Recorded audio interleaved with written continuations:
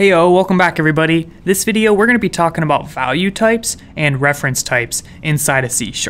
Now this is very important to understand as you go into more complex programming. Since this is pretty early on in the series, some of this might not really make a ton of sense or might really not see the purpose of it, but trust me, this stuff is important, so try to listen and try to understand everything we're talking about.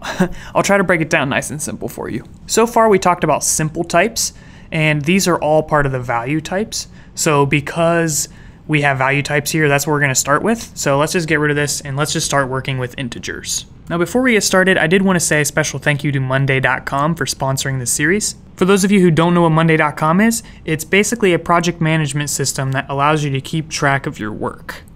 So to go through an example here, you could go in here and create a section for content, put different blogs or different posts that you want to create, and use this to keep track of your work. So you can go in here, best practices blog as an example. You can make updates. You can tag people, use that as a way to notify them or say who you're waiting on. You can do an update. You can also go in here and make a checklist. You can post that and use that to keep track of where a specific task stands. You can also do some of this logging here in the columns of the task itself. So if we X out of that, you can see we have a status column where you could put stuck or you could put done. You can estimate the effort and assign an owner. You can customize this completely. So for example, if this epic number is not important to you, you can delete this column. And you can go in here and create new columns. And there are all different types of columns. There's actually this column center with literally endless supply of column types. So this is a fully customizable system that you can fit to your exact needs. Very awesome, highly recommend it guys. I'll leave a link in the description, go check them out. It really helped me out and I would appreciate that. All right, now let's get back into data types. The main thing you need to know about value types is that when you have a variable that is of a value type, it directly contains whatever you assign to it. This is in contrast to a reference type, which just contains a reference to whatever you're trying to store. One of the reasons behind this is that sometimes what we want to store in a variable is very large. So let's say we had a collection of values known as an array, and it was 10,000 numbers. Well, if we created a variable to store that, and then we basically created a couple more variables that we also wanted to reference this array by, if it was a value type, it would have to copy the entire array every time we did that. But because we can store references, we could have a reference to this array numerous times, and it all ultimately points to the same destination, the array of 10,000 numbers. With value types, if you take a variable and assign it to another variable, such as int b equals a, this is going to copy the value -5 into b. So now a contains -5 and b contains -5. If we were to change b to -10, a is going to stay -5. With reference types, such as arrays, that would not be the case. If we created a huge array and stored it in a variable named a, and then we assigned a to b, they would both point to the same giant array. So let's go through some examples to illustrate what exactly I mean. So what we did is we created a and made it -5, and then we took that -5 and assigned it to b. So if we write line A and then we write line B, what should happen is that we should get -5, -5. Then what we're going to do is we're going to change the value of B to be 10. When we console log them again, now A should remain -5 and B should be 10. That's because these are value types, and when we assign A to B, we're just copying that value. They don't point to the same thing. And this will make more sense eventually, trust me. So let's do a .NET run. We can see we get -5, -5. A remains -5 after B is changed, and B is 10. So that's exactly what we were expecting. Now I want to go through an example with an array, which is a reference type.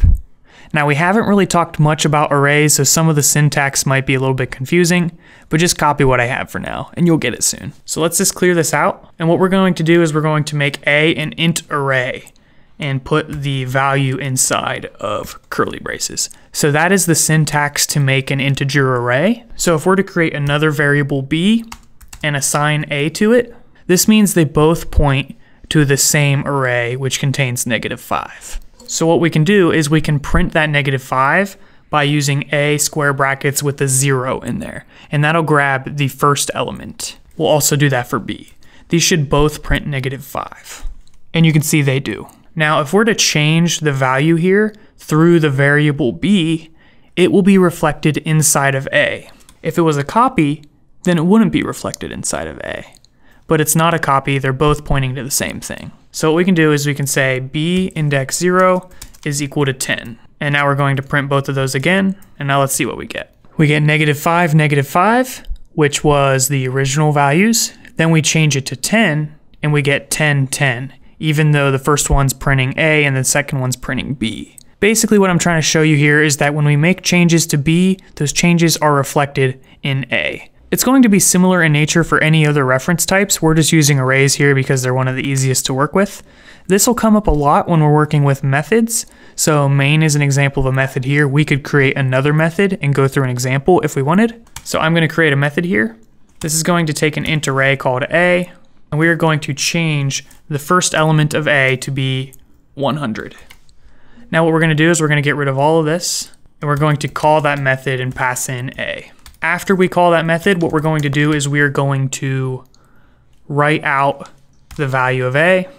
We're going to get that first element like so, and then let's run this. You can see the output is 100. So inside of this method, this variable currently called A will also point to the same array. But the thing you need to understand is that with methods, this is actually a different variable. So we could change the name to X, for example, and it's going to work exactly the same way. So what's happening is we're passing a reference to this array to the method test. Once we get into methods, this might make a little bit more sense, but all you should know for now is that when we're working with reference types, those things can be changed inside of methods. So you gotta be cautious. This is different than if we were working with value types. So for example, let's just take an integer and set that equal to 100. We're not gonna use the array syntax anymore, so we can just change this back to -5. So now what's happening is we have -5, we call that test method, and then we write out the value, and you can see it spits out -5. So inside of this test method, even though we're assigning 100 to X, those changes are not reflected in A because we're passing in a copy, the -5, to test. So yeah, this stuff can be a little bit confusing to start out with, but by the end of the series, you'll have this down pretty good. So keep with it, don't give up. And this video might have been one of the more confusing ones, so what I would recommend is just watch it again, maybe even a second time after that, and really try to get these concepts down. Thank you guys for watching. If you've enjoyed the content, please consider subscribing, and I'll see you in the next video.